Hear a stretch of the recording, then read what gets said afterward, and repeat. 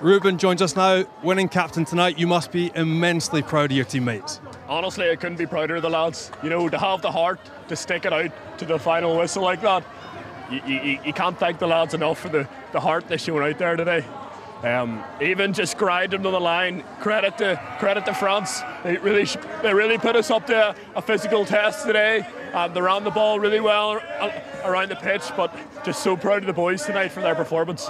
And it looked like there were some key areas that you maybe struggled a little bit with the physicality in the midfield. Were there key messages as how to deal with that, the French blitz defence, how to work the way around it? Did they get on? Yeah, look, the French are obviously known for the offloading, and they definitely showed that tonight. So for us, it's to try almost double tackle their big carriers just to try and stop that offload.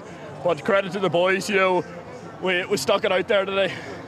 And a massive game for you next week against Italy, who beat England tonight, yep. Amazingly. You'll be looking forward to that one. Oh, I can't wait. That's the first I've heard of that result, so that'll be an even bigger test next week. You know, the Italians just keep getting better year on year, so we're really looking forward to it. Fantastic. All the best next week, and well done for tonight's game. Cheers, Reuben.